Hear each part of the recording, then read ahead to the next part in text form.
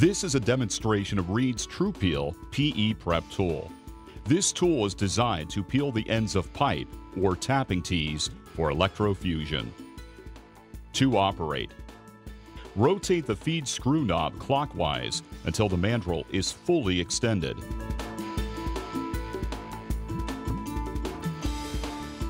While holding down the blade lever, push the mandrel all the way in until it reaches the small tapered section of the mandrel.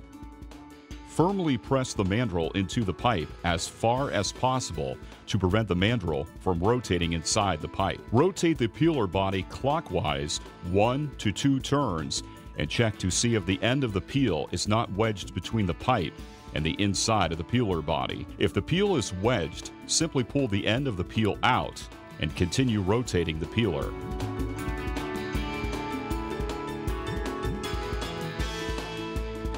Rotate the peeler until the end of the pipe can be viewed in the center of the observation window. The peel is complete. Hold down on the blade lever to raise the blade while pulling the peeler off the pipe.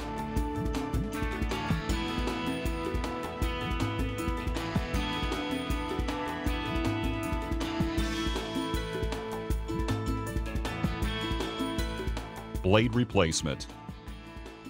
The peeler blade has 2 cutting edges.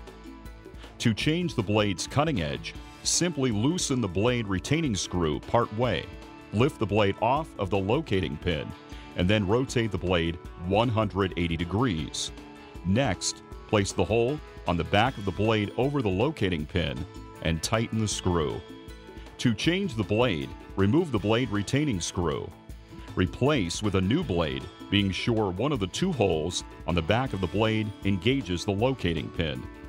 Then, replace and tighten the screw. Mandrel replacement.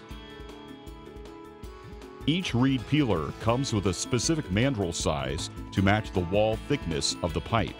For some body sizes, alternate mandrels are available to accommodate other SDR, DR wall thicknesses. To replace the mandrel, remove the guide and guide screw.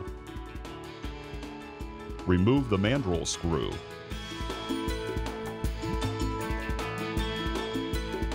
Hold down the blade lever and remove and replace the mandrel.